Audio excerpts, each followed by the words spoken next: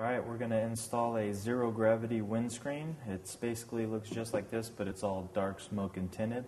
And all you got to do is basically remove these screws. There's little rubber fasteners behind it, so you got to be really careful with these screws because these are all plastic screws.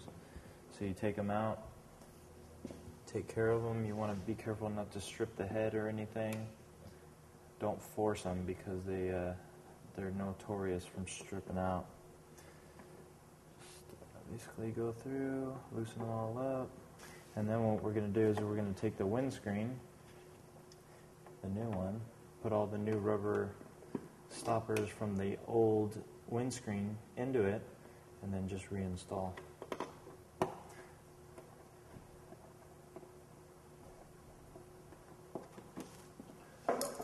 Windscreen comes out.